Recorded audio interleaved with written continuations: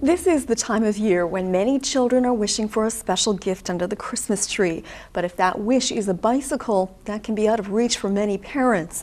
And that's why a Victoria Bike Shop is doing what they can to help. We had one course registration and actually, believe it or not, a lot of support calls. Support calls mean a lot at One Up, the single-parent resource center. I've seen more and more families asking for help. So we have clothing, toys, books, we have bread 3 times a week.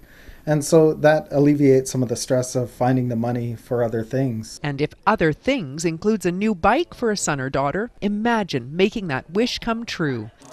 This is the 3rd year that Russ Bike Shop has refurbished bikes for kids. It just started very small, just called one charity and said, hey, do you guys have any kids that might need some bikes? Last year, 120 kids received bikes. That's a lot of bikes and a lot of time. It can depend on the bike. I mean, anywhere from, a few minutes to maybe an hour. We will spend the right amount of time for the right bike. Some have had more love than others over the years. So some come in good condition, just covered in a bit of dust, need a bit of a wipe down. And others, you need to go through them fairly extensively, truing wheels and getting the gears working and replacing cables and so on. Some donated bikes are beyond repair, but their parts can be used on other bikes. Definitely a positive feeling. I mean, it is Christmas spirit. When you're little, you all remember that it was pretty exciting stuff to get something under a tree, regardless of what it is.